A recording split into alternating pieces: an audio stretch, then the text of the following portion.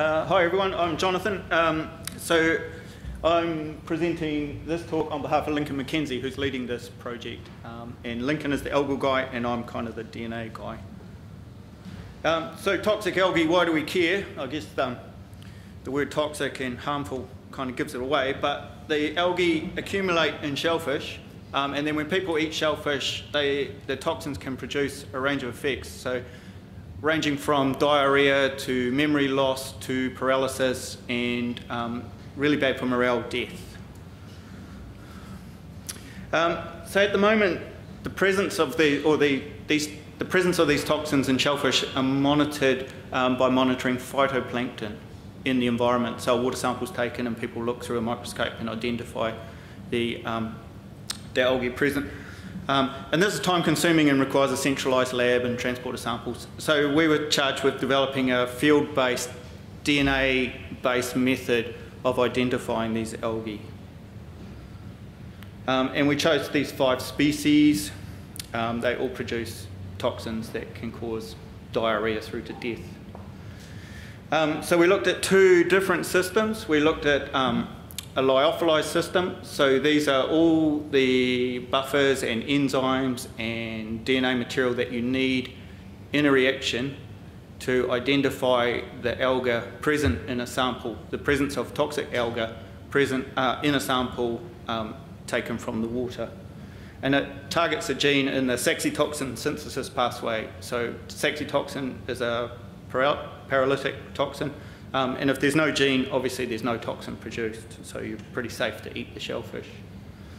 And we also looked at this new system, which is a solid phased system for detecting DNA. So this is quite unique in that what I spent 3 or 4 years doing my PhD on now comes in a single tube, and you just buy it from the store basically.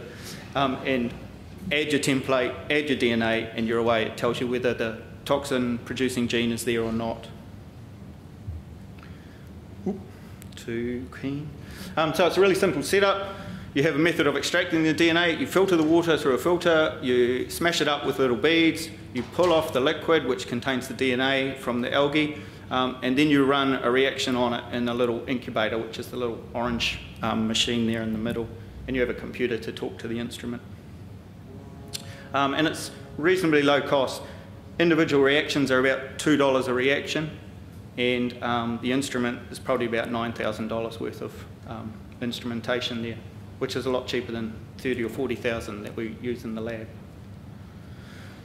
So we did some tests. We found that our DNA-based system did correlate reasonably well with microscopy, which is the method that's used at the moment to monitor the environment.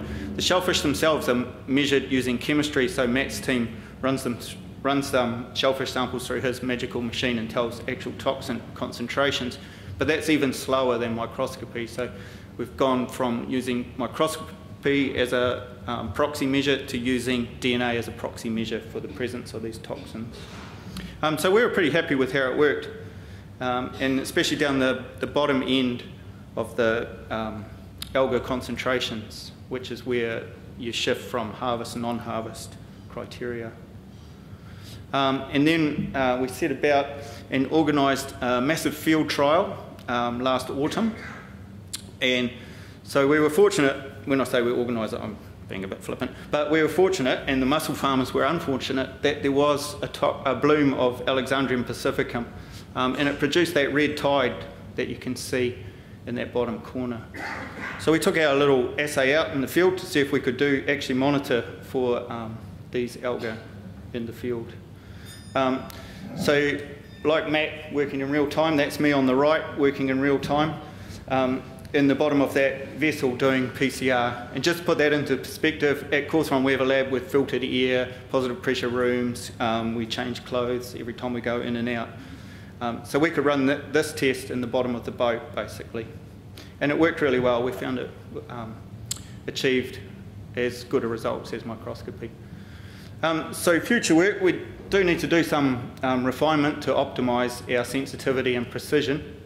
And the refinements we're going to do is how we extract the DNA off those filters. And then the future work, we've also this summer going to deploy an imaging flow cytobot, which is a field deployable flow cytometer. So basically it draws water into it, uses a microscope, takes photos of the alga, and then can identify it. And then the data are transmitted back to base. So this is an automatic lab person. And I'm